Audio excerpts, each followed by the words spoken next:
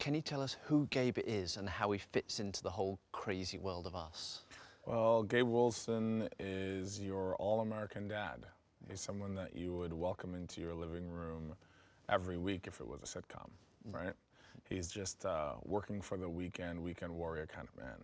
He wants to give his family the best summer vacation that they can have, and he believes in the American dream. If you work hard, you'll get it. If you do right by people, that's all that really counts. So he's the everyman. How was it working with Jordan? I mean, he's a guy, he's got a great reputation now. He's always had a reputation as a performer, but now he has this wonderful reputation as a director. How is he as a director? Absolutely phenomenal. He creates a space where actors can feel free to experiment under guided circumstance, right? He made sure that we always felt comfortable, that he respected our processes, and made them a part of the general show process. Especially in a movie where we're playing two different characters.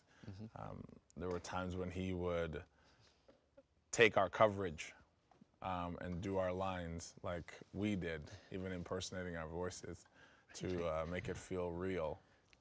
So it was really great, and he's very thoughtful, so he knows his world inside and out. So you can imagine that all choices are purposeful and thoughtful.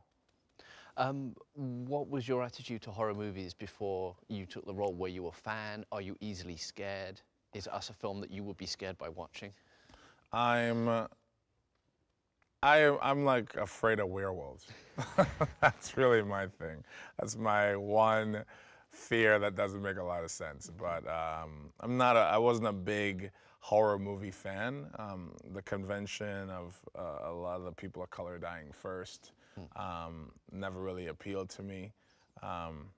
It never, the commentary within the genre had never been something that I leaned towards.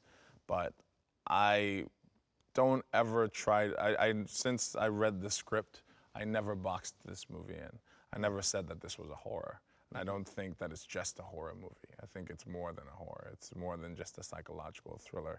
It's funny, it's down to earth, it's incredibly lofty in its intellectual pursuits. It's everything all in one. How was the camaraderie on set? Obviously, you have this incredibly intense scenes when you're filming, but then you've got a great friend in Lupita, you've got the kids there. How was that how was the set? Was it a fun set? We felt like a real family. You know, we'd have lunch often together, the kids, myself and Lupita. We would talk very often. We spent a lot of time together and developed a lot of shorthand. So I think that definitely communicated on screen. And then when it comes to doing work where it feels at times very risky, you're sharing different sides of yourself, darker parts of yourself that you don't really access often. It's very important to have a set that feels safe, a set that feels safe to risk and be bold and to make choices that, you know, are outside of the norm. And this set offered that opportunity. What are you hoping audiences take away from the movie? Obviously, it'll scare them to some degree, but I think it'll also make them think. Are you hoping it'll sort of bring that value too? I hope that this movie challenges people. I hope it challenges their perception and their perception of where they sit in the world. I say all this, it sounds a bit general, but once you see the movie, I hope that they get it. This movie is us, and it doesn't spare the rod and spoil the child. You know, it leans into the rod, and it's a beautiful what if. Ladies and gentlemen, you're watching Hey You Guys! Hey You Guys, huh? Hey You Guys. Is that from the Goonies? It is indeed, yeah. Nice. Hey You Guys!